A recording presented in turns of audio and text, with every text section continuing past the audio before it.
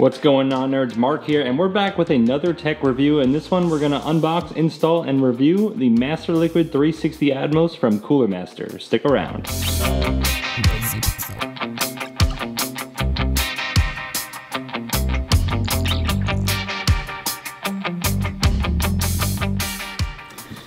Oh hey! Our special guest Jose, this time in a funky outfit.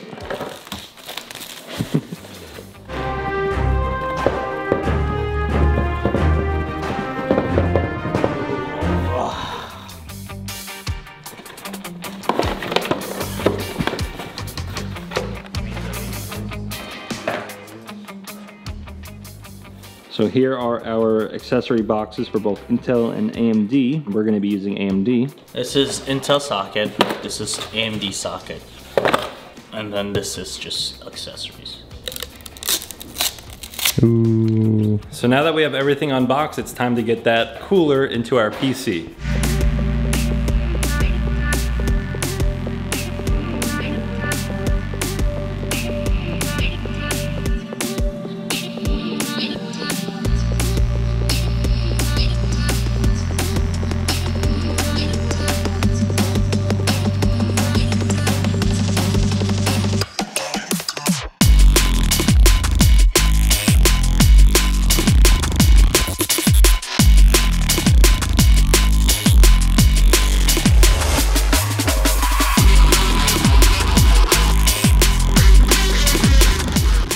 Okay, so on the last review, the Cooler Master Masterliquid 360L scored actually 7 degrees Celsius higher than a competitor's 2-fan radiator liquid cooler. So if you can go from the 2-fan to the 3-fan size and get a 7-degree Celsius difference, I want to see if you can actually get an improvement over just 2 different 3-fan products. Same brand, although it is their new product, so you would think their new products are improved. So that's the real review here, is we're going to see if the new Cooler Master product can work any cooler than the old product. This is the new one. This is the new one with the new header. And then here's the old one. And as for just a comparison of the radiators, it's exactly the same.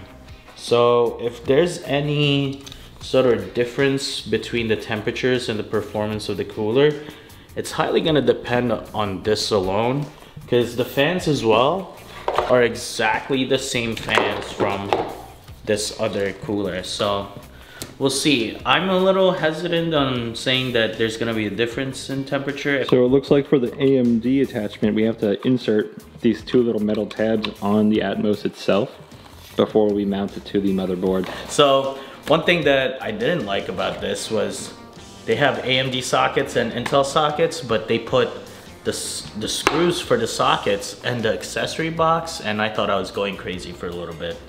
Just keep them all on one side. But I think what they were doing was all the screws are interchangeable, so you could use the screws for the Intel or the AMD socket.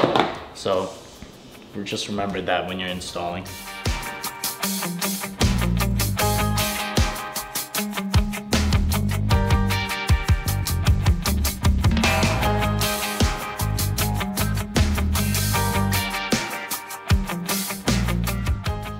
So we just mounted the Atmos head, which was a bit of a pain in the ass. We had to take a little bit of the computer out to get our hands in there to make sure the head was seated right. It was a little finicky to screw in, but there she is.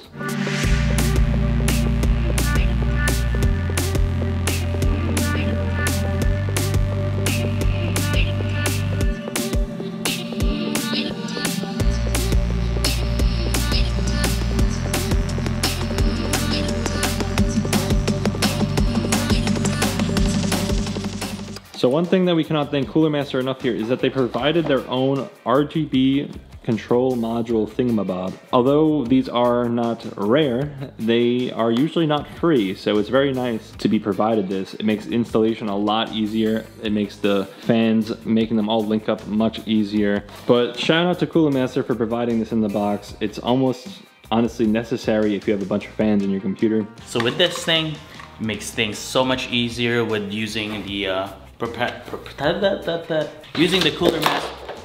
using the Cooler Master program.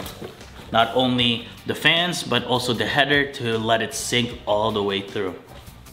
I think it costs between You could look it up, but my guess between $30 to $40 to buy one of these stupid bad boys. So that's pretty much gonna do it for the unboxing and installation process. We're about to turn it on and actually review the unit. So there's really nothing too different about installing this product versus any other product, yes, 100%. But again, the only thing that I have to give credit to them is having the extra accessories like the splitters, the RGB controller. Those are huge pluses, especially that it's included for the price. That's a huge plus. So if this actually is better than their other product, that's even a bigger plus. In terms of installation and unboxing, I think they're all pretty similar. You won't see much of a difference.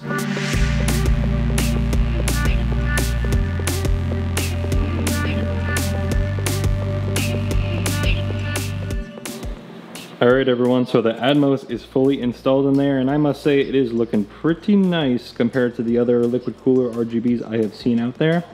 It is fully transparent, so it really does illuminate. Alright guys, that's gonna pretty much do it for the install unboxing section of this video, so thank you so much for watching. It has been Mark from Noisy Pixel, and we got our guy Jose here on the camera as well.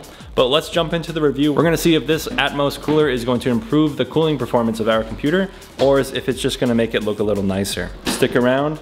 Thanks for watching. When bringing up the conversation of liquid coolers, for the most part, the only discerning factors are the style of thermal head, the size of the radiator, and what temperature does my CPU run at. We can break down each of these three topics in regards to the brand new generation of RGB CPU cooler customization brought to you by the Masterliquid Atmos. One great feature included in the box at a price of $159.99 is a Gen 2 Cooler Master RGB controller box, which fully integrates into the Master Plus software. This is how you will control the RGB styling of the RGB fans included with your radiator and the CPU head. What makes this stand out from the previous generations of RGB is that the individual RGB lights or zones can be changed separately from one another. This allows for a more fine-tuned touch to the look of the CPU heads and fans, creating color blends, gradients, or patterns that better suit the look of your space. The CPU head has an inner zone and an outer zone, in which the Cooler Master logo features 4 RGB zones and the outer area shows 8 zones. Each fan has even more to offer, providing they contain 12 RGB zones. Each of these zones are fully 8-bit color, and using the custom color effect, you can really control the outcome of these effects, only using colors that really speak to your inner color scheme. If this option does not suit your fancy, you can stick to the traditional presets, such as breathing, color cycles, and more. If you buy this product, you'd be sure to use the custom lighting as it immediately strikes as new and fresh. To give this a fair review, we took the performance readings from Cinebench and CPU Temps of the Masterliquid 360L, a prior product released to Cooler Master's line of 360mm AIOs, and compared the numbers to the new Masterliquid 360 Atmos. The processor used during this review, along with previous cooler reviews, is the Ryzen 7 3700X 8-core 3.6 GHz. The Masterliquid 360L performed as follows. Single core average temperature of 61.8 degrees Celsius with a score of 1289, multi-core average temperature of 75.8 with a score of 12,315. Now when looking at the Masterliquid 360 Atmos, this performed as follows. Single core average temperatures of 50.9 degrees Celsius with a score of 1287, which is actually less of a score than the 360L with even a way cooler temperature. Granted, cooling doesn't always mean higher performance. And to finish it off, we have a multi-core average temperature of 69.1 degrees Celsius with a score of 12,524, a much higher score and a much better temperature than the 360L. Cinebench puts the CPU at maximum usage, raising the temps and core functions of the CPU to truly put the tech to the test. The general average temp of the Ryzen 7 3700X lies between 55 and 65 degrees Celsius. So you can see based on our temperatures, we are really taking advantage of the processor here. Based on the results of the test, clearly Cooler Master's new products prove improvements in overall performance and cooling, which could be needed depending on your use case. For a casual gamer, it might not make a major difference for the price difference of $50 over the Masterliquid 360L, but for someone looking to get the most out of their system, a little bit more cooling might stabilize your system. The technology in Cooler Master's AIOs seem to keep improving based on the provided results, and they keep products fresh with a new face, RGB customization, and included Gen 2 ARGB box. you would have to make the justification to spend $50 more for new RGB features and 6 to 7 degrees of cooling. If the Atmos isn't budget, it's certainly a way cooler product than previous generations at a cheaper price, along with including a nice RGB control box for the added cost. It will be hard to convince all buyers to make the jump in price, regardless of improved CPU conditions. Noisy Pixel is giving the Masterliquid 360 Atmos Liquid Cooler an A, the same rank as its previous Masterliquid 360L. The product does perform better in multi-core tests whilst offering fresh RGB features, although it is quite the hike in price for an arguable, indistinguishable improvement in overall CPU performance. If it's in the budget, the Atmos does spice up your life, but you can certainly feel comfortable without trading off money when buying the Masterliquid 360L. The choice is yours, nerds. All right, everyone, that's gonna be it for the Cooler Master Atmos Liquid Cooler review, and we really hope you enjoyed the video. This has been Mark from NoisyPixel.net. I'll see you on the next one.